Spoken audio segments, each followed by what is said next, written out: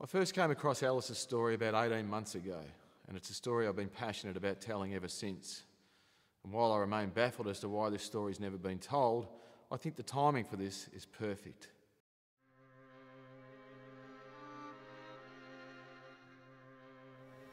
Alice Anderson grew up in rural Narberthong in Melbourne, where her engineering father taught her all things mechanical. But after the family fell on hard times, she was removed from school, and it was here where she started her journey as a mechanic.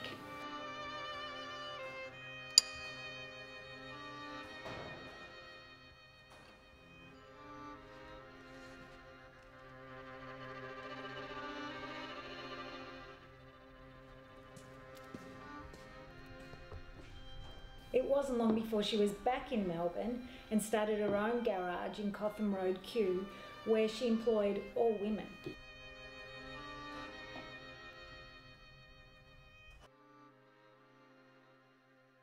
In 1925, Alice built a car which she and a friend drove from Melbourne to Alice Springs.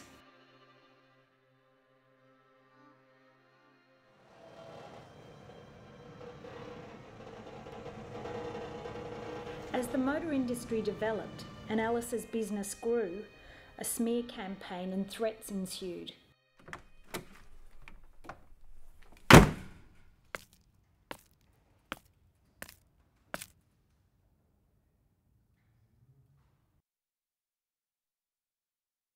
It was upon her return that she was killed mysteriously by a gunshot to the head.